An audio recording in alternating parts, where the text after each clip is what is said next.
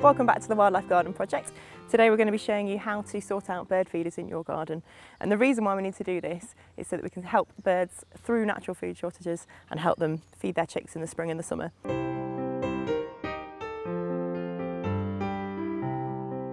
So we've got a range of foods here to show you, all for different birds.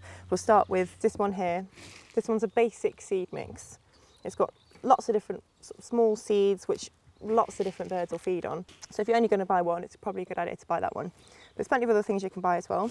These are black sunflower seeds. These have got a high oil content, so that's quite good for the birds. It's high energy, it keeps them going through the winter, and it's good protein in the spring and the summer. Next, we have these teeny weeny little seeds, which are very, very good for finches in particular, goldfinches and greenfinches, and siskins as well. This particular mix, it's got red millet, sunflower hearts, and Niger seeds in it, and these Niger seeds are perfect for that sort of thing. Moving on, we have peanuts. They can be very good, they're very high in protein as well. Obviously avoid salted, dry roasted varieties. But the thing to bear in mind when you're putting peanuts out is that chicks can actually choke on these. So it's best to put them in some sort of feeder that they can peck at and get little bits, or crush them before you put them out. So just bear that in mind. Okay, lastly, we've got some really tasty treats here. Mealworms. Robins love mealworms, so if you like robins, put some of these out. These, ideally live ones, if you want to keep some live ones, if you want to farm that the birds will love you forever. If you can't get live ones, get these dried ones and soak them first, because they're much nicer when they're soaked. Just make sure they're not discoloured if you do buy them dead. They can make birds ill if they're sort of a bit discoloured and horrible, but otherwise a very tasty treat. Okay, so finally we've got these fat balls, which are fantastic for the birds for during the winter. This gives them lots of energy, lots of insulation, and it gets them through the harsh weather. The thing to bear in mind though with these is that this netting can trap the birds' little feet. So always remove this mesh and put it on either a designed enclosure or put one on a bird table. So that's great for getting them through the winter, but they don't have to worry about that at the moment. The sun has come out and it is glorious now.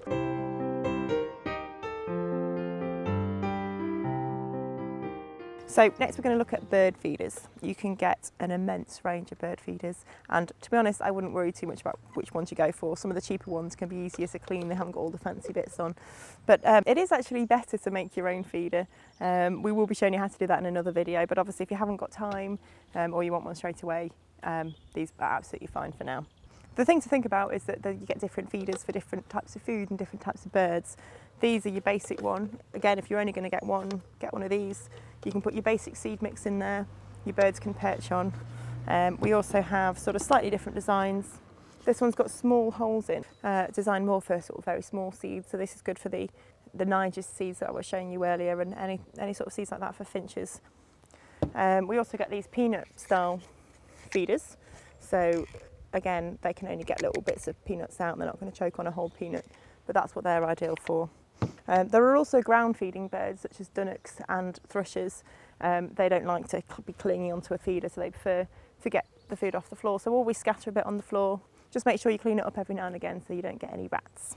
Another thing to think about is a bird table. It's fantastic for putting out scraps of food that would otherwise go to waste.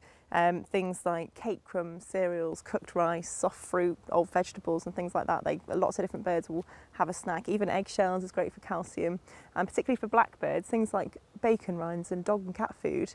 They are great for, especially in the height of summer when the ground's gone hard and they can't get at the earthworms. So things like that provide them with valuable protein.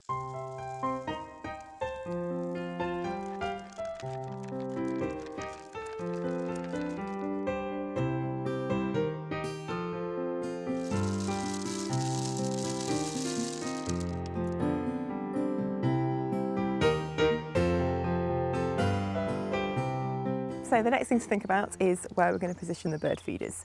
It's sometimes a good idea to position a few in different areas of the garden. Some birds like house sparrows and starlings, for example, can be quite territorial about their bird feeder, and collared doves can just eat the lot.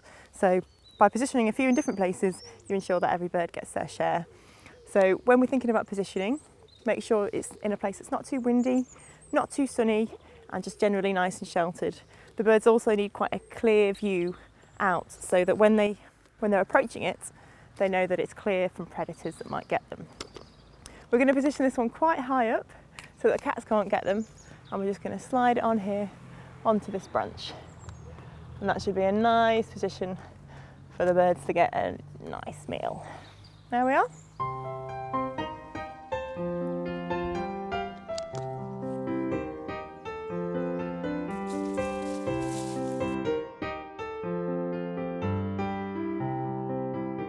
Cats can be quite a problem in a lot of people's gardens, so it's always a good idea to use what you've got to your advantage. Holly trees, for example, have got really spiky leaves, and no cat in its right mind is going to get amongst that, no matter how tasty that bird looks. So I'm going to stick it in amongst this spiky holly bush, and hopefully there'll be a nice, safe retreat there for the birds to munch away on those peanuts.